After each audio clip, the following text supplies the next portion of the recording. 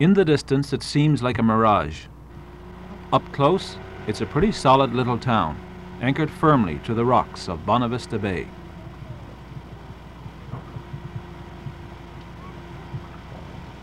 This is Newtown, not far from Cape Friels, a cluster of gleaming white homes and stately churches, of well-kept stages and stores, red ochred against the salt spray.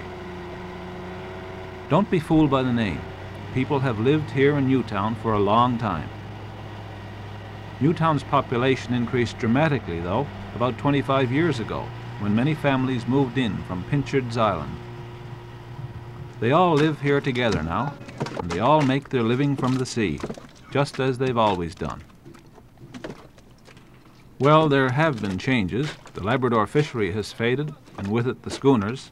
The seal fishery isn't what it was, but the cod is still king. It's caught on the inshore grounds, and it's practically all salted.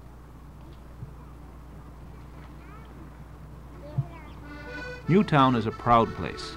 It has its traditions. It has its memories.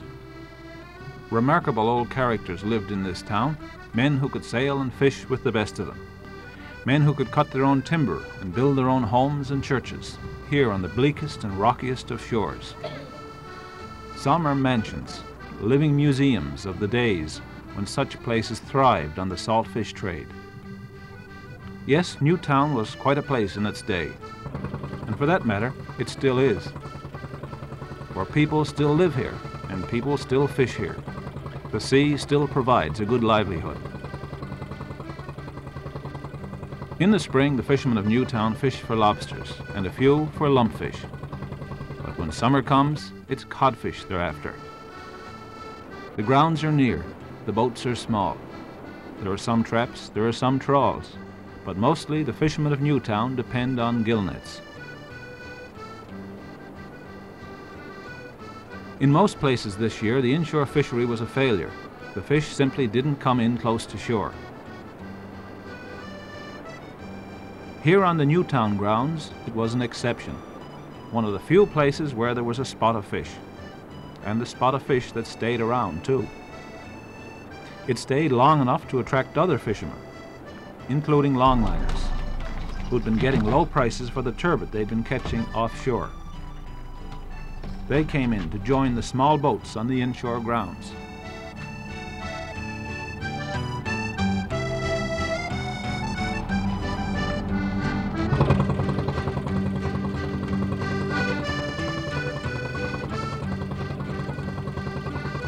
And so the grounds off Newtown this year were crowded, more crowded than ever before, and many fishermen were angry about the influx of men and boats.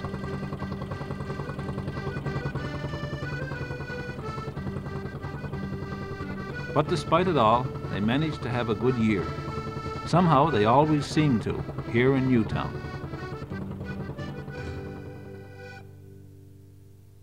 Clarence, you've fished now all your life, 40 years. 40 years, sir. Have you ever regretted? I fished 38 years, to be quick about it. I was 2 years on the land. And the 2 particular years when I was working on the land, I made a jink. For instance, I was working 9 months for $925. Gee, boy, that was some bad, wasn't it? So the fishery was never as bad as that to you? No, and that particular, those 2 summers, the fish was thousands. I know I could beat that with almost 2 fingers. But anyway, that taught you a lesson. So much for that. I've stuck with the fishery ever since. Never regretted it? No, I've had some hard times, you know, because it's a hard coast to fish on. We get so much shallow water. But thank God that I've never made a failure. But if a fellow had to depend on just the fish alone, sir, it'd have been a pure disaster. What do you mean? What else? I mean, if he couldn't catch other species of fish, like for instance lobster, would be the main one, of course. Well, then if he had just a bit of cod alone, and it would have had to feed the family, sir, to be a poor job done. But now a lot of fishermen don't have lobster licenses or lump licenses, or they can't fish for everything, can they? No, there's a lot, but in the meantime, most of Newtown is very well off in that respect. So that's how Newtown survives, by everybody going after Oh everything. yeah, right. Now there's a few fellows, you know, there's a few fellows haven't got a lobster license, but if a fellow, for instance, in my case, the fellow what I have with me, he haven't got a license, but I take him. So, but maybe when the licenses are spread over Newtown, they take a partner with them, who takes care of a X number of men, see, but wouldn't be at lobsters normally. So you've stuck with the fishery here in Newtown over the years. Everybody has pretty well, have they? Well, yes, everybody, and I wouldn't say everybody, no, sir. To tell you the truth, the real blood and born fishermen stuck with the good and the bad, the thick and the thin. But there's a lot of fellows, of course, I suppose they probably couldn't survive on the cod, so they just went away. But now the last 2 or 3 years it brightened up again, maybe 4 or 5, and they started to fish again. But unfortunately, this period when they left off, they lost a lobster license, some of them. So now, like I was saying, without the lobster license, it's almost impossible to survive off cod alone. It's a dilemma faced by many fishermen, not only here but all over. Men who for one reason or another drifted away from the fishery found that they couldn't come back when they wanted to. A licensing system had been put in place, making it virtually impossible to get back your salmon or lobster license. If you wanted to re-enter the fishery, you could catch only groundfish. And for the men in the small boats, this meant codfish and only codfish. Some say it's necessary, that the fishery can no longer support anyone who wants to jump in a boat.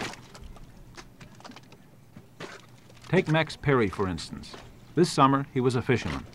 Right now, he's working with a team of men dredging out the channel at Newtown. He says it's to get his lobster money.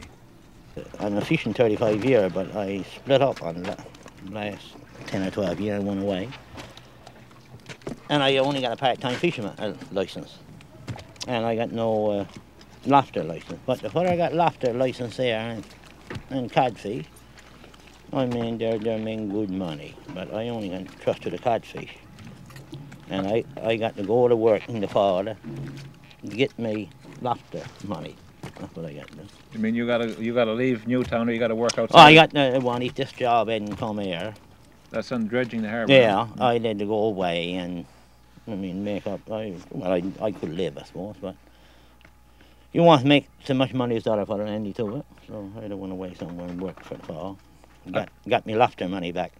Well, how do you feel about that? Now, do you feel bad about not having a lobster license? Yes, I mean, I'm here this spring. I was there this spring. Well, same thing. I'm here, sat down a rock, and fellas coming in. Wanted none from make $1,000 a week. I say those, I mean, small money. Then I say if I say 1,000, they was all making $1,000 a week. And I just simply had to stay here till the 20th of June and wait for the card come.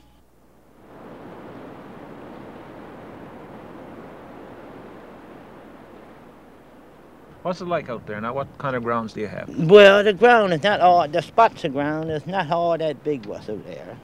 That's why we're talking about two nets goes over them. That's why they boil it down there with 2 nets. Because the 2 nets covers the ground, let's say. There's only small spots of ground, but they're not very far apart. The farthest ones we fishes on is a hour and a half for that boat. Hour and a half steam for that boat. And from that in, we start here just off this island, Pinch's Island, in the spring with 5 minutes steam. That's why I mean it's to first. And then you work out kind of the fish fall back, you fall back. So you say most fishermen now have only 2 or 3 nets in the fleet? Yeah, most of we fellas. I don't think well, it could be, say if I got 48 nets and I had 49. Well, I put 3 on one string. I mean, I couldn't put 1 out. Every man there, that's what we call the fleet, 2 nets together, and just drops in and goes on.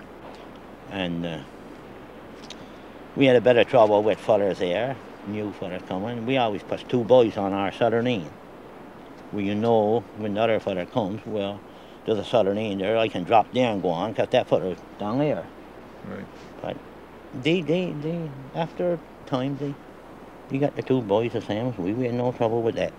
But there's a fine run of fish out here too, isn't it? in the gill nets? Good fish, good fish. You know. Well, we use a size 18 meat, a lot of them. But I say you have 16 meat net, all 16 meat nets, you have better fish, but I don't think you get so much on it. Our fish average $101 a draft. Yeah, that's $101 a draft. That's 2 chemicals. Crews in Newtown made out fairly well this year. The top boats caught 300 drafts of fish. That's not bad for a short season in a small boat.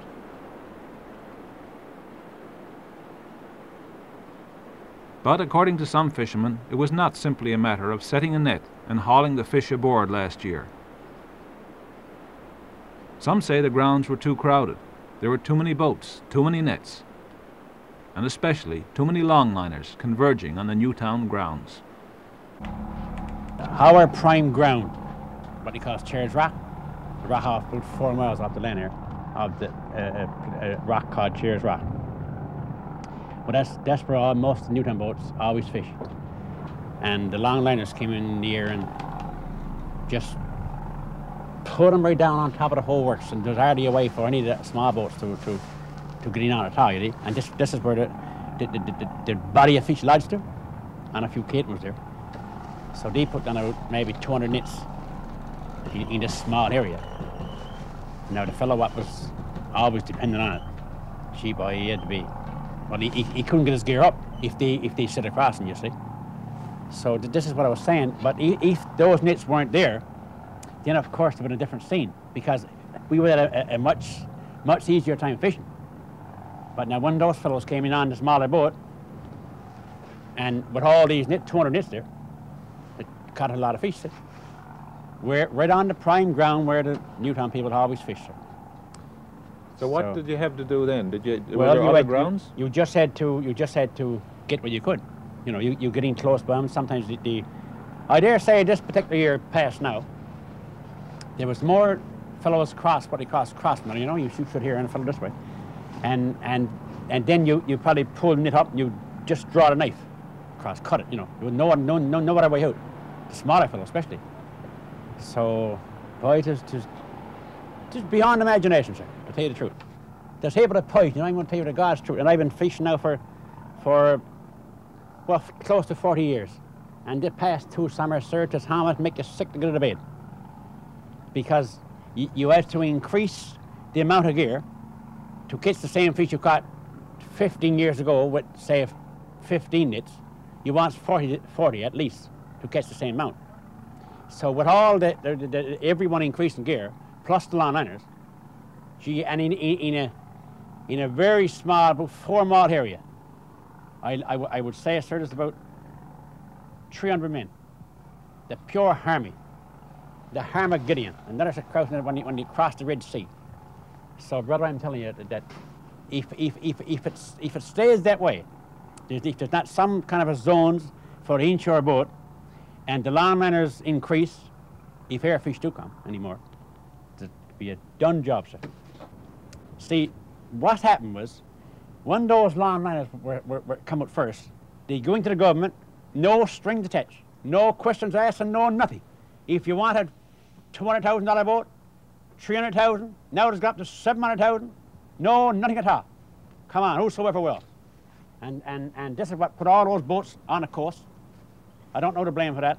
I suppose it's our own provincial government, the loan board. At that particular time, all they were concerned about, just a few years ago, you know, was getting men in the fishing boat. Now, were they catching enough fish to keep a cat or something else? They couldn't care less. They were almost ramming it down your throat. So, sir, now then, he finds himself right now in a spot. There's too many. There's too few fish for too many men.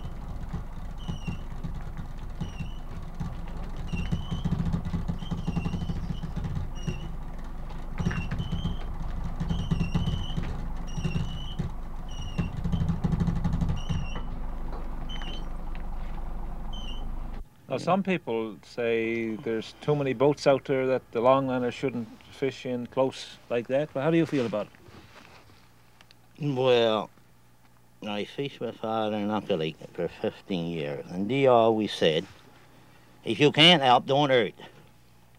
Well, that's the way fishing is. What can he do if a longliner's out there? 'Tis his ground. His father fished there before him, I suppose, and to just as well, they got just as much of the rights of the ground as all your other fellas. But I never had no trouble. I never had no more trouble with the, never had so much trouble as I did with our own crowd. I mean, what you call our shoreman, the little bit I did have crossed, but I couldn't. But the only thing about the longliners is that they sit with us, 2 nits in a fleet. They have 4 or 5 nits in a fleet, and they can't judge the ground coming up over, and they sit across others, but that's the only thing, and I think they would do that if you talk to them. So you think if they had shorter fleets of nets, you'd be okay? Yeah, if they used the nets like we, I say it's the ground enough out there for the boats we had out there last year. I couldn't see. If they never got that fish, I wouldn't got it. So not much you can do with that. It's only our own crowd. You take from Bedges Key, that's what I call it, our own crowd. From Bedges Key to Musgrave Harbour, I wouldn't. Perhaps we'll have to go in there next year. And perhaps we'll have to go up that way. So, I mean, there's not much you can do about it. What's the answer, though? What's got to be done to control it? Well, the answer, sir, is some kind of a buffer zone for the inshore, for the boat, for under at least, I would say, 35 feet down. Over 30 feet to over 35 feet, she should stay off at least 7 or 8 miles. But is there any fish further offshore?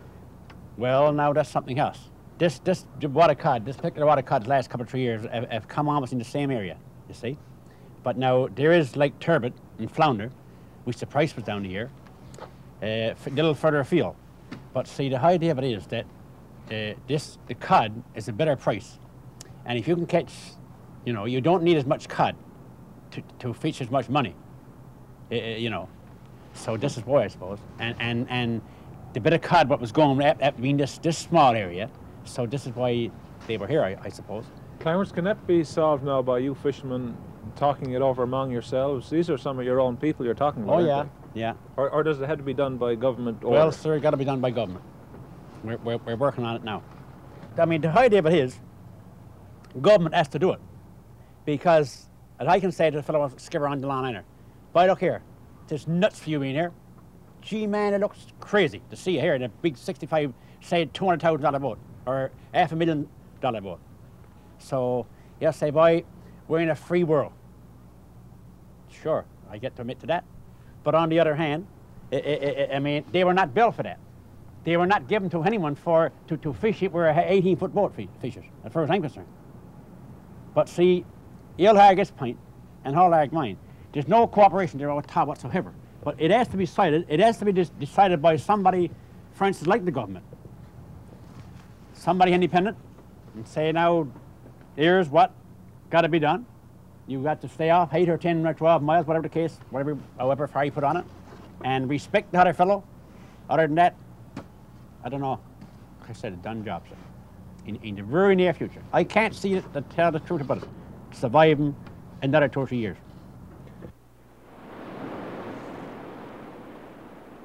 And so the fishermen of Newtown talk and argue among themselves about the future course of their fishery. Is it a matter of establishing zones for small inshore boats? Or does a longliner have a right to go wherever the fish are?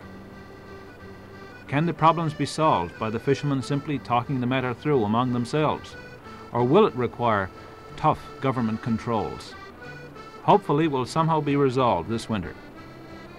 It's ironic, though, after years of talking about driving away the foreign fishermen, we end up squabbling among ourselves over the few fish that do make it close to land.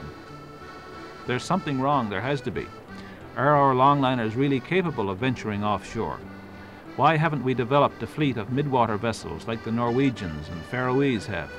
Where is the master plan, the strategy for developing our fishery? Why must so many depend on these few inshore fish? Of course, if the inshore fishery in other areas improves next year and the turbot markets pick up, the problem here in Newtown will no longer exist. Other boats can then use their own grounds, and longliners will likely move offshore. But there's no guarantee, and while there's no guarantee, many of the Newtown fishermen will be concerned. You can hardly blame them. They have a resource on their doorstep which they must depend on. They've stuck with the fishery down through the years. They've done well by it, and they want to continue to do so. You're an eager bunch of fishermen here in Newtown, though. Oh, yes, sir. I must say that you're amongst the eager bunch of men that you can get on this coast. Is here in Newtown. Because there's a rough ground, like you say. It's a pretty rough ground, it's shallow water, see? And with the wind east and on land, my dear man, and black fog and sea, by golly, she wants a nerve. And they're determined to survive on their own and to stay independent, which most people in Newfoundland, believe me, takes great pride in, is being independent. Because this is one of the spots, to my knowledge, I've been here now 30 years, 31 years to be correct, and I don't think there have been 2 families on relief over that period of time. So they're an eager bunch of men here, very eager bunch of men, sir. No joke about it. Yes, they're an eager bunch in Newtown. You can tell by the way everyone pitches in at the fishery. When the boats come in, you'll find men, women and children down at the wharf, serving tables, cutting throats, gutting, splitting. It was a rare sight this summer. Not many places did as well at the fishery. They dragged out the fishery here as long as they could, till the fish began to get scarce and the weather bad. Practically all the fish was shipped salt bulk, a good price, a good fishery for the people of Newtown.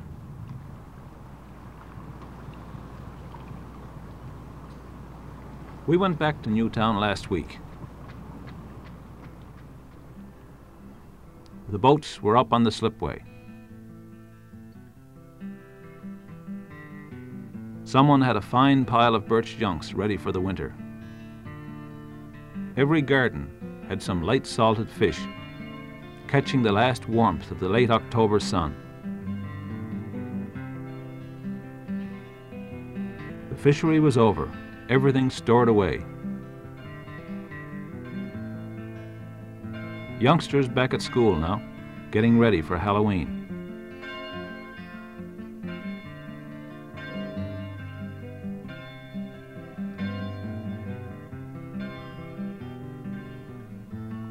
But the ladies of Newtown had their harvest festival in mind. This is a special service the churches have here each fall. A time to give thanks for the fruits of the land and the sea.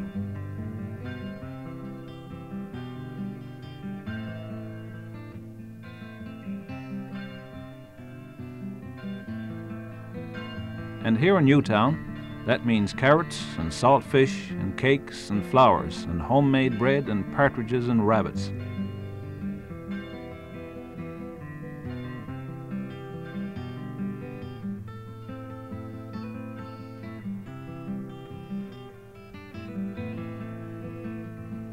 The ladies of Newtown invited us.